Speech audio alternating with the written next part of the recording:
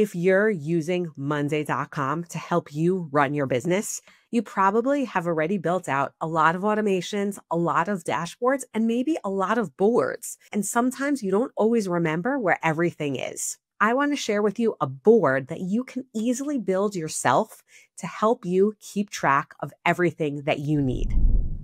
Hi, my name is Tara, and I'm a certified Monday.com partner and the founder of Simpleday.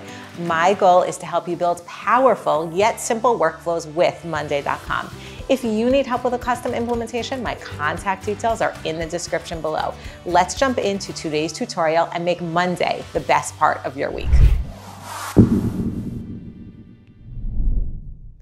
If you're looking to understand either dashboards, automations, integrations, boards, or maybe even scenarios that you're using in Make within Zapier, then I recommend having a table of contents board. I hope that you copy this board. It's pretty simple actually, but what it does is allow you to keep track of everything.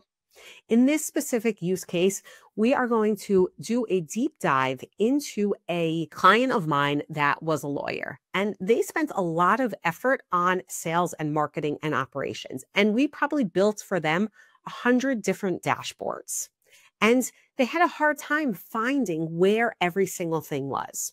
So what we did is we built this table of contents board, and this is just a simplified version of it, just so you understand the concept and you can easily build it out yourself. What they did is they first looked at all of the KPIs, all of the data that they wanted to collect, and they divided it into categories. The reason that they had to do that is because you're only allowed 30 widgets per dashboard. So in this example that I'm going to show you, we have marketing, sales, and operations. We have 3 different dashboards, which I'm going to show you. And here we have the table of contents. What we did is we divided each category is a different group. So here you can see marketing. We simply write the number of the widget that we're going to have. So here you can see number 1 leads by month. We also use this auto number column because I just think it's easier to automatically number them so you can see the widget number. And it shows us, we have a status column to show us which dashboard it's on. So again, we have the sales dashboard, the marketing dashboard, and the operations dashboard. You can also add a date created and a link to those specific dashboards if you want. So what we're doing here is we're keeping track of all of the widgets on 3 different dashboards. And I'm going to show you this in a minute. So set up your table of contents board. Again, you can use it for automations, for integrations.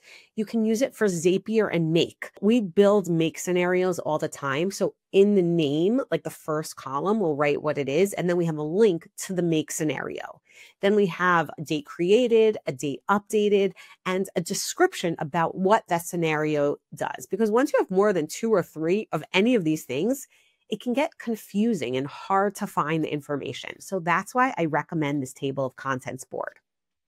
So here you can see, like I said, the table of contents board. It has these different groups and the status column, and everything's numbered properly. Now, let's jump into the dashboard so you can see how easy it is to have this information.